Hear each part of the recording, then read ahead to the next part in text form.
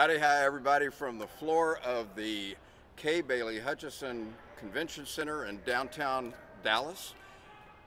Today is the first day I'm going to be working the full North Texas Auto Show, and I'll be here all weekend long. And this is a very special area. For the very first time in Texas, I'm not sure about nationally, but at least in Texas, we have an indoor EV test track. You can't drive them, but you can ride in them, and there's people here that will drive the car with you. They'll be able to explain how the car works and answer any of your questions. There's a really exciting acceleration lane right over there where you're going to get thrown back in the seat a little bit, but everything very safe, and like I said, you'll have a skilled driver behind the wheel. But this is an awesome opportunity for you to actually find out what electric vehicles are all about without any sales pressure. It's just going to be a great ride.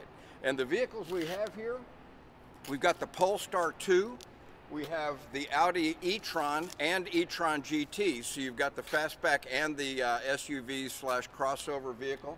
You've got several Kia EV6s. The big kind of star of the show, though, for the very first time, you're going to be able to ride in a Ford F-150 Lightning fully electric pickup truck. And Saturday and Sunday, the Chevrolet Silverado will be EV will be here. Not sure if you'll be able to ride around in that one, since it's the only one in existence right now, or at least that's what I'm led to believe.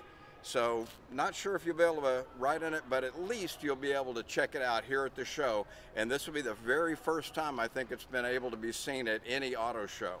So come on down. It's going to be a great weekend here in Texas. Gorgeous, gorgeous weather, but come indoors to test ride in an EV. Buzz Smith, the EV-angelist. I'll be working the EV test track all weekend long. Stop by and say hi.